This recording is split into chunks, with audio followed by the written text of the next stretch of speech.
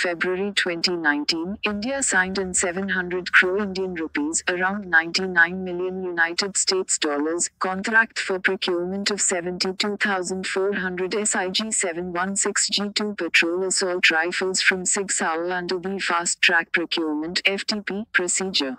A majority of these rifles, 66,400, are for the Indian Army, with the remaining divided between the Navy, 2,000, and the Air Force, 4,000. The first batch of 10,000 SIG716 assault rifles arrived in India in December 2019.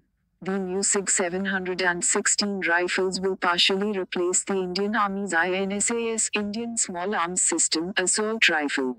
The Indian Army has been, for long, seeking to replace its INSAS rifle, chambered for 5.56 by 45 mm NATO round, with a rifle that fires a larger, more powerful 7.62 by 51 mm round, such as the SIG-716.